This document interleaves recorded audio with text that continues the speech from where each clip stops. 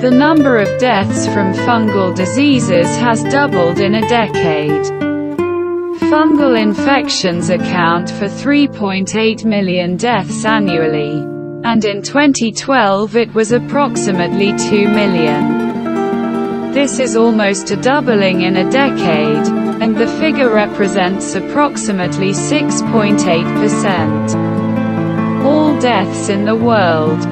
A recent study conducted by the Manchester Fungal Infection Group at the University of Manchester and published in the journal Lancet Infectious Diseases found that deaths from fungal diseases have almost doubled worldwide since 2012. Estimates from over 10 years ago indicated approximately 2 million deaths annually worldwide from fungal infections. Recent findings put the number at approximately 3.8 million deaths. This accounts for approximately 6.8% of all deaths worldwide. For comparison, coronary heart disease is responsible for approximately 16%. All deaths in the world. And stroke contributes to approximately 11%. Deaths. Although the diagnosis of fungal diseases has improved significantly over the last 10 to 15 years, both access to tests and their actual use are limited, and not only in low-income countries, points out David W. Denning from the University of Manchester, Author Publications. These estimates are based on data on the burden of disease in individual countries and globally for the years 2010 to 2023. In their work, the scientists also reviewed 85 scientific publications on this topic. Researchers' findings suggest that over 6.5 million people suffer from invasive fungal infections annually, including over 2.1 million from invasive aspergillosis, 1.8 million from chronic pulmonary aspergillosis, 1.5 million from blood infections with Candida fungi or candidiasis, 500,000 for pneumonia caused by Pneumocystis jirovecii and 194,000 for cryptococcal meningitis. The review also estimated that fungal asthma affects approximately 11.5 million people annually, of which 92,000 deaths from asthma are related to fungal allergy. Candida infections are one of the causes of sepsis.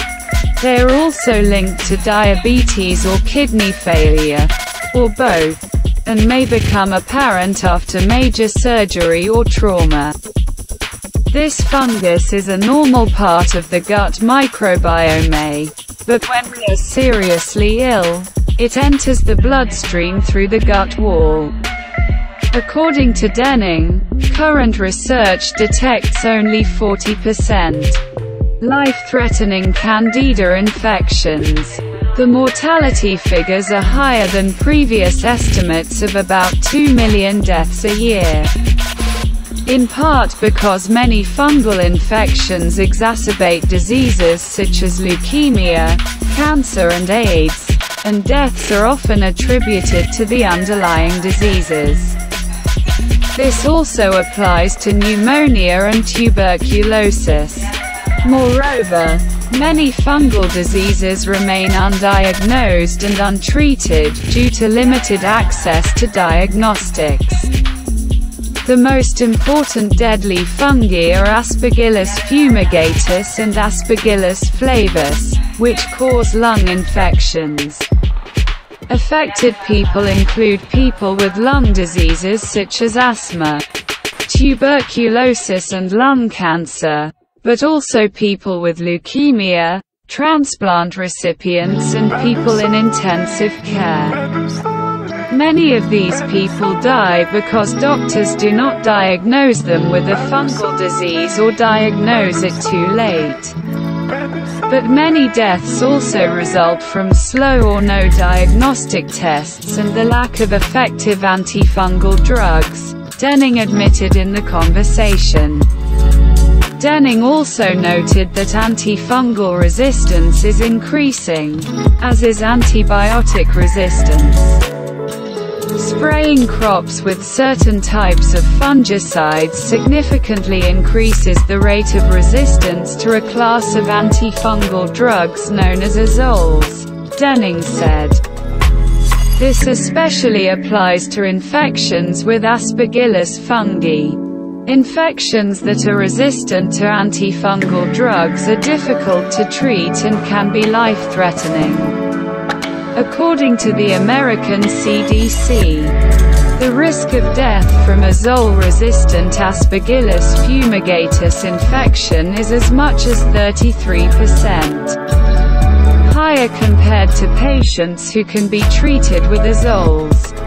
Fungal diseases will remain with us. We are surrounded by fungi. They live in our insides and on our skin.